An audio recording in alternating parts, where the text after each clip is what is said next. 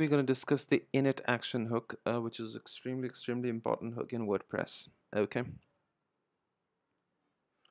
so if you go to codex and check the do action init, we see that the init basically fires after the WordPress has finished loading but before any headers are sent.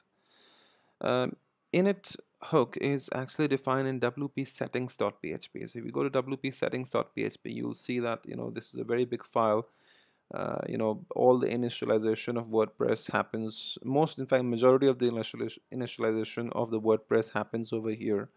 Is doing all sort of things like requiring different files, defining different functions, calling different functions, registering plugins, things like that. There's a very nice video that I made on WordPress initialization, which you can check on my channel, which talks about initialization of WordPress. So doing after everything is done, WordPress reaches this point where it says do action init.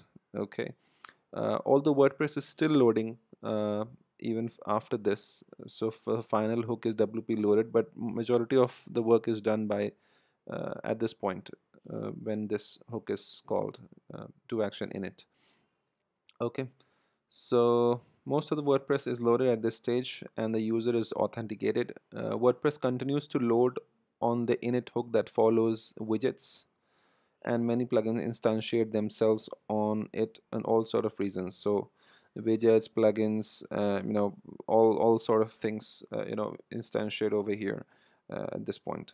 And if you wish to plug in action once WordPress is loaded, use the WP loaded. So if you want to load something after everything is done, then you use this hook. Otherwise, for registering widgets and plugins, you can use this hook.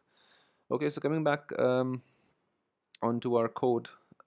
So I'm onto functions.php of my theme, and this is basically the set of code I've written. So I'm going ahead and defining add action, hooking my custom function to the init hook of the WordPress, which is this hook in WP settings in the main directory, root directory of our WordPress.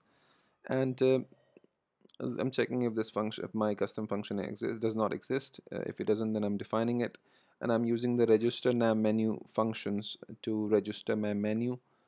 If you go on to the codex for register nav menus, you can check it registers multiple custom navigation menus in the new custom menu editor of WordPress, and allows for the creation of custom menus in dashboard for your use in the theme. So this is basically this part that we're talking about, right here. So it allows us to add more custom menus over here at this point, which is in dashboard appearance menus. Okay, so it takes one parameter, locations. Okay, and you can pass in location, basically an associative array of menu locations, slugs, keys, description according to values. So you can write plugin mobile, plugin buddy mobile navigation menu, and different sort of pairs of properties and values. And in my case, I have gone ahead and just defined one, which is footer menu.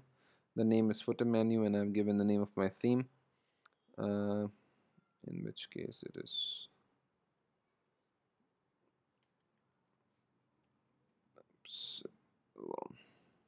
that's the theme name, theme slug basically. So if I go over here and check onto my WordPress admin dashboard, I'll be able to see that this footer menu has been added over here, and that's the name that I've defined over here. So if I go ahead and change it to a different one, so let's say I want to include these menus, then I can just paste it. All right, might have to paste the entire thing. All right, so these are the fields that I'm defining.